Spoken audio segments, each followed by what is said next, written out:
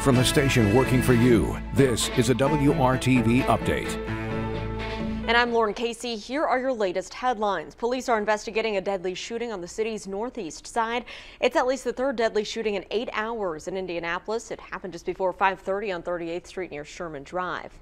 Well, she was a Hoosier who made history. Diane Durham was only 15 years old when she became the first black gymnast to win a U.S. national championship in 1983. The native of Gary, Indiana, was a medal favorite for the 1984 Los Angeles Olympics, but she was left off the Olympic team after a series of injuries. Her husband says Durham died at the Chicago hospital at the age of 52. A cause of death has not yet been released.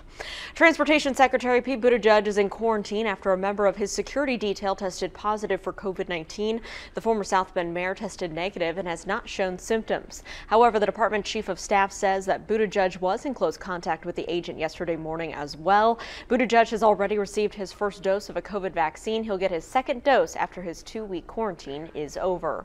Time now for a check of our Tuesday forecast with Todd Clausen. Hey, Todd. And Lauren, the accumulating snow has come to an end across the area. That is the good news, but we'll continue to have a few flurries from time to time.